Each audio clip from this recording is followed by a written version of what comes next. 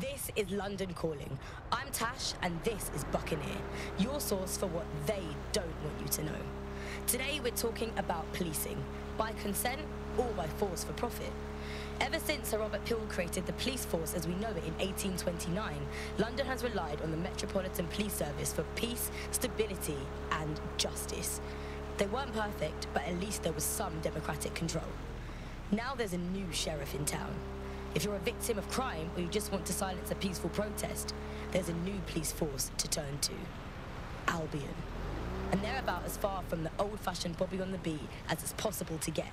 When Hassani handed over London to Nigel Cass, many people were surprised, but we weren't. London has been up for sale and privatisation for years. The only difference is that now the private companies have guns.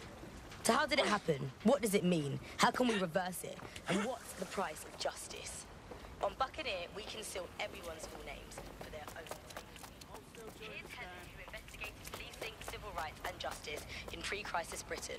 One of the kind of classic hallmarks of a fascist leader is having their own private army or police force. You know, it is in a democracy, the state tends to have a monopoly on violence, and that's not what happens when a state fails. You know, you end up with people running their